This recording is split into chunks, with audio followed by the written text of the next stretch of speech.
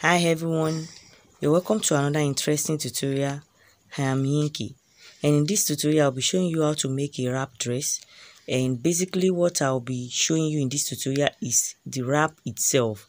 So the full video of this tutorial, I mean the upper bodies and also the back bodies, is on seller right away. And if you are interested in the tutorial, in the full video of this dress, you can get the link from the description box. The seller link is in the description box. You can get it there. So I'm also using this medium to appreciate all our subscribers and also our intending subscribers. Thanks for your love and God bless you. So I'll be showing you the materials I'll be needing for this tutorial shortly. So this is my client. She's so happy. The dress came out nice. She's so happy. So let's get straight to the work. So now this is the material I'll be using for the skirt. So it's a kind of heavyweight material, and this is the wrap. So this wrap is kind of lightweight material. It's not that heavy, and it's always made up of maybe tulle or net. So the skirt has been constructed. So if you can make a basic skirt, you don't have problem with this. Input the dart where necessary, and note that this skirt will be joined to upper bodies to make it a dress. So don't forget that. So having done that, you can see the chalk. I have chalked some areas on the skirt. So you can see the zipper allowance has been chalked out, and the zip ends here. So, and that's the hip line, which means the hip line is 26 inches. That's the hip length. And the half length, the skirt half length is 38 inches. That's 2 inches above the knee, and that's where the slit will stop. The above knee is just like 2 inches above the knee. So I will just mark that place also, because the slit will end there. The slit will end at that 38 inches. It depends on the client's choice. So there's no standard for that. So this is the front skirt and the back skirt. This is the lining for the skirt. This is the lining for the skirt. So if you should be able to make this if you are not a beginner. Even a beginner should be able to make a basic skirt. So this is just a straight skirt. So right now this is zipper allowance. I'll go and join the zipper allowance together. So wherever I join the main fabric, I will also join the lining. I will leave the zipper allowance, the zipper itself opened, and join the rest. So I will also leave the slit opened also. So this is what I have joined. I have joined one side of the skirt. I have fixed the zipper, and this is for the main fabric. So I will only join one side, and the side that the drape will end will be the one that I'm going to leave open. So whichever side you decide to end the drape on, you're going to leave that side opened. So I'm going to place the wrap. The material I'm going to use for the wrap, I will place it like so. George is a kind of material that you just place it on top of each other in such a way that the design of the lace trimmings will be showing, and the one underneath will show a little bit, like maybe 10 inches more than the one that will be on the upper part. So just align it, make sure it's aligned very well the way it pleases you. So, and I'm going to pin it down at this part. I'm going to pin this place down so that it will not shift. So I'll pin it down properly, then I'll begin to drape. So the style is a kind of drape on one side when you check the video very well, the picture very well. So I'll drape this side, I'll kind of pleat, and this is how the pleat will fall. So I'll do that. After I have done that, I'll pin it down carefully. Pin it down carefully. Then the rest of the wrap will fall to the other side. And I'll go to the other side also and do the same pinning. I'll go to the other side and pin it down also. So I'll get my pin and also hold it down here also, so that by the time I'm putting the measurement, the skirt measurement, it won't shift, and it will be put in place. The wrap will be held in place. So I'll hold it down with my office pin very well so that it won't the clothes will be held in place properly. So having done that, this is where the drape will end. I will make sure it is very firm. That's what I'm trying to use my hand to arrange. Make sure you pamper the wrap on it and make sure it is very, very firm. So it will just drop to one side like so, and you can see it's very, very long. So I'm going to cut it to the length of the skirt.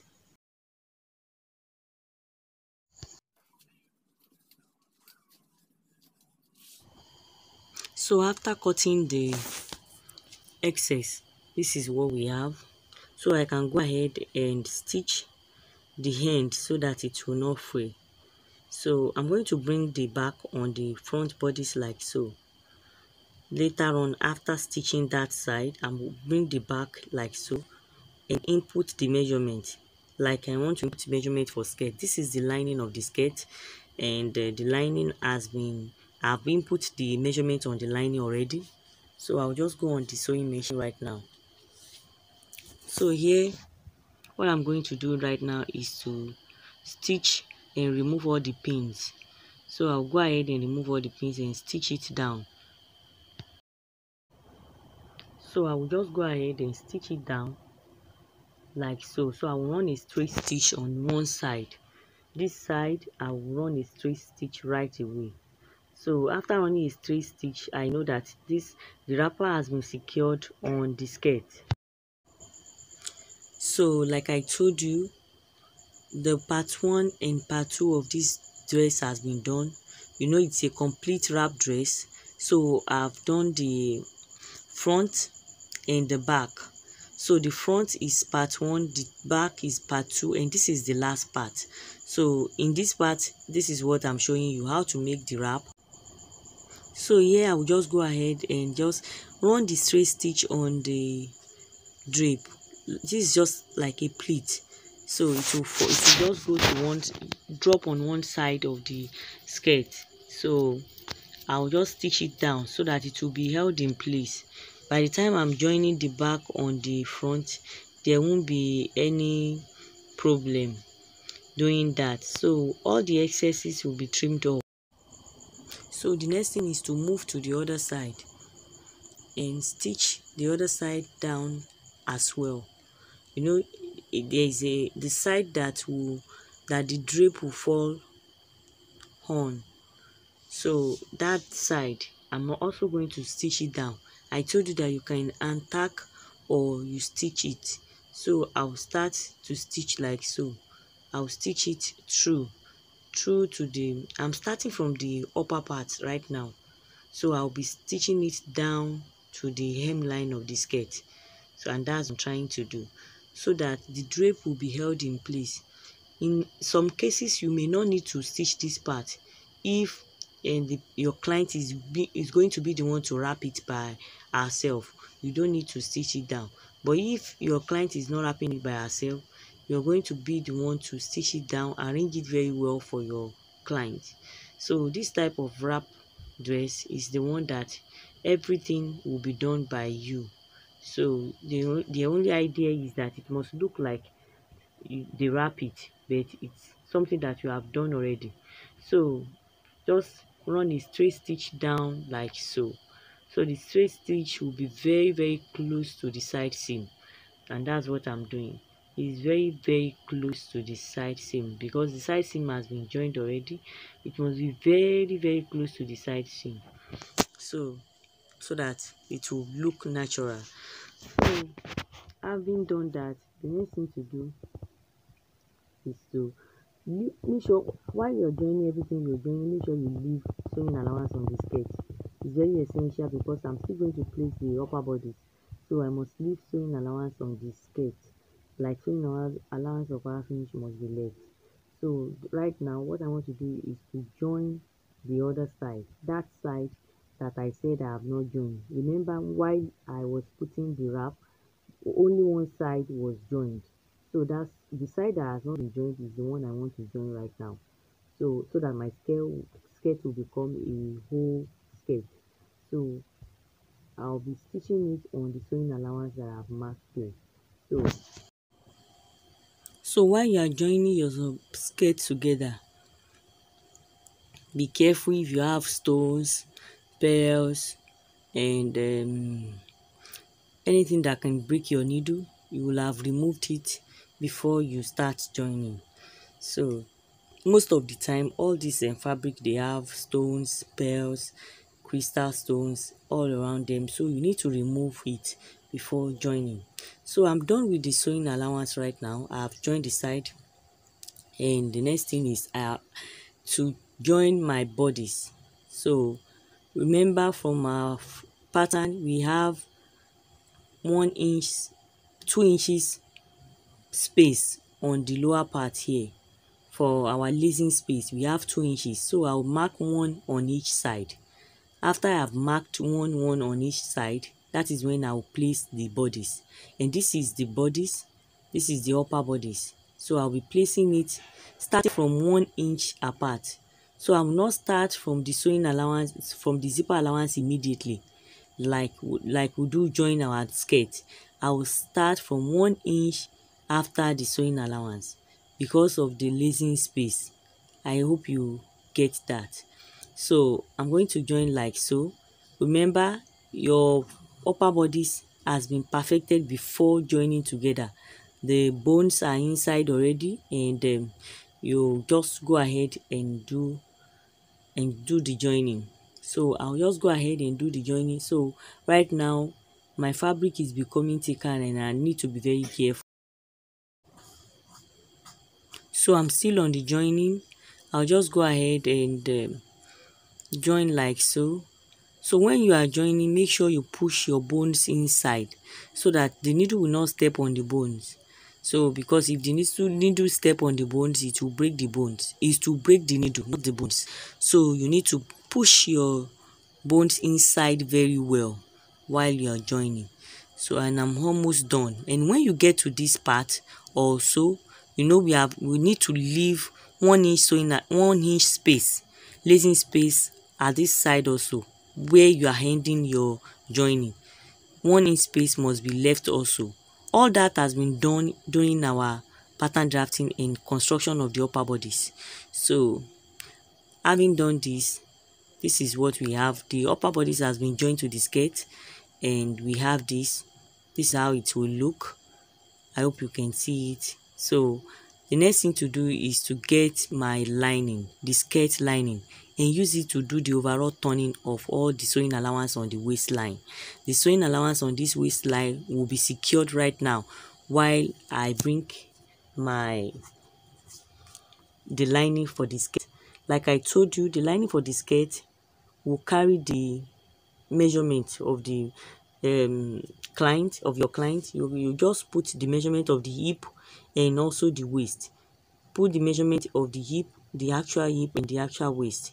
So after I put the measurement of the hip and waist, and I have joined the zipper allowance and leave the slit open, I left the slit open, and also you can see I also left the zipper allowance on the lining opened. So I can go ahead right now and use it to turn the waistline. So I will do the overall turning. So just watch carefully. At this point you need to watch carefully because this will be the finishing of the dress. So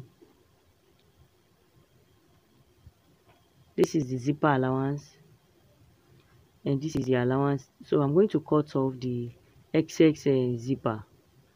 So after I've done that, I'm going to bring my skirt lining, and since the zipper allowance is opened, this is what we have. I can turn right now, turn the waistline. I can turn the waistline, but before I do the turning of the waistline, I'll first of all join the right side of the lining will be placed like so.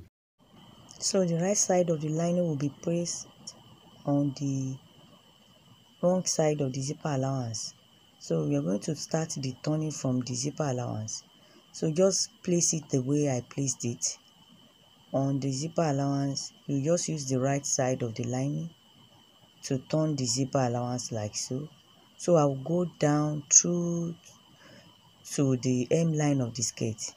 So the turning that I'm doing now is we'll get to the hemline of the skirt.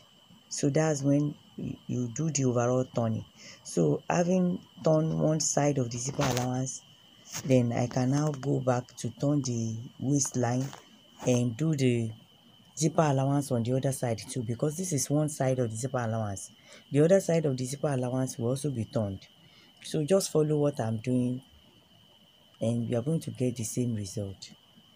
So I'll just go down like so. We have the skirt has been joined with the lining already. The has been joined with the measurement is there on the skirt already. So, and the main fabric also, the measurement is there on the main fabric, likewise on the lining. So I will just turn. What I'm doing right now is as if I'm placing the right side of the fabric on the right side of the lining. So placing the right side of the fabric on the right side of the lining is what I'm doing right now, in order to achieve the overall turning.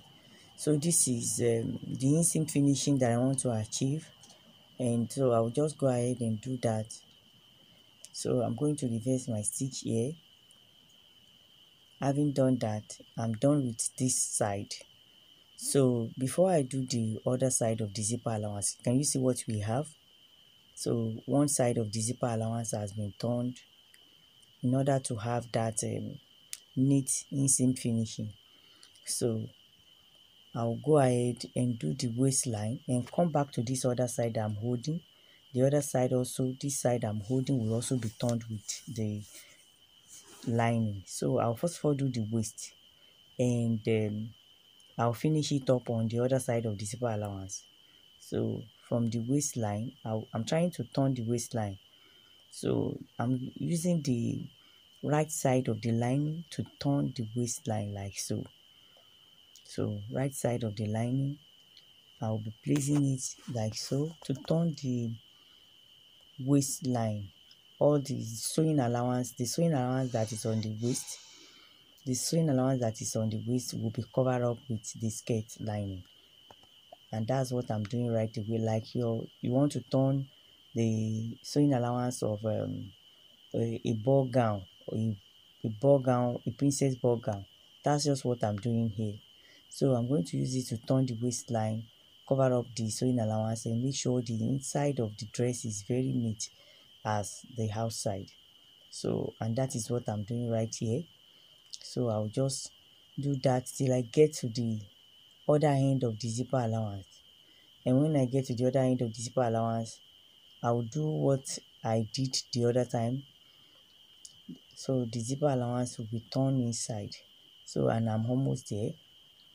So here I'm going to just turn to the zipper allowance side, and that is where I am right away. So I will just stitch it down to the hemline of the skirt. So I'll just go ahead and go down straight to the hemline of the skirt. So while achieving this, everything will be turned out through the hemline to the right side. When I want to turn it to the right side, I'll push my hand inside through the hemline of the skirt, and I'll bring everything out to the right side. So I have used the lining to turn everything inside.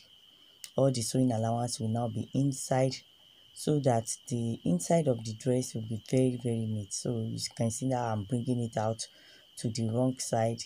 Inside of the dress will now be neat. Then I'll go and iron, press the inside as well as the outside.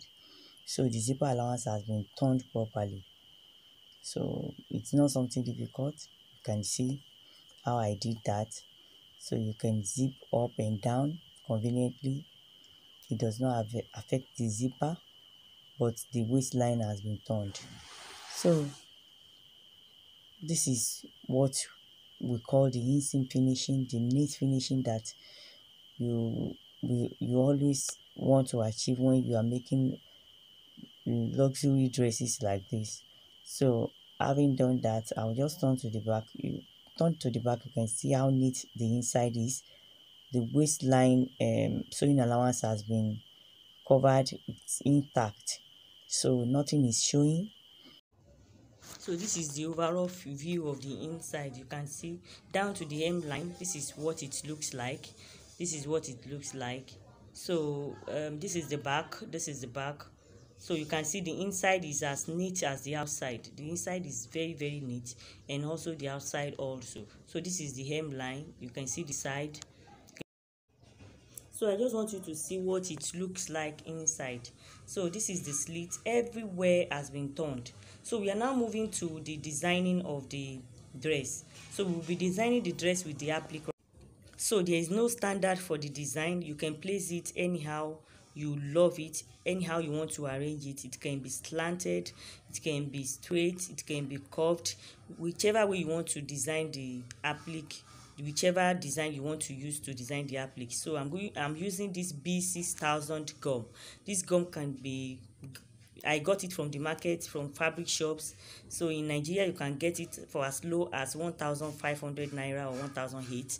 So after I designed even the shoulder, I designed it also with the applique. So having done that, the next thing is to tack down the remaining part of the wrapper. So I'll be tacking down the remaining part of the wrapper like to the side like so. So I'll make sure I arrange the drape. So I'll drape it. So this is when the drape will come in. So we pleated it on the ground, but now we'll be draping it on the dress form. So I'll be draping it here now. So after I have draped it and I arrange the pleat very well, I will be tacking it down to the side. So it's a kind of slopey. So it's slanted also to one side of the waistline. So I'll be tacking it down with my hand needle and thread is what I use. But make sure the hand needle is the matching thread. So make sure you use a matching thread that will not be visible. So that's what I use to tack it down, and that's what I'm trying to do here. So after I have done that, I think the dress is almost ready. So the next thing is to just show you the outcome on the mannequin, and also my customer will come for the test fitting and you'll be seeing her shortly. So we've come to the end of this tutorial, and I believe you have gained one thing or the other in this tutorial. So I will see you in the next tutorial. Bye.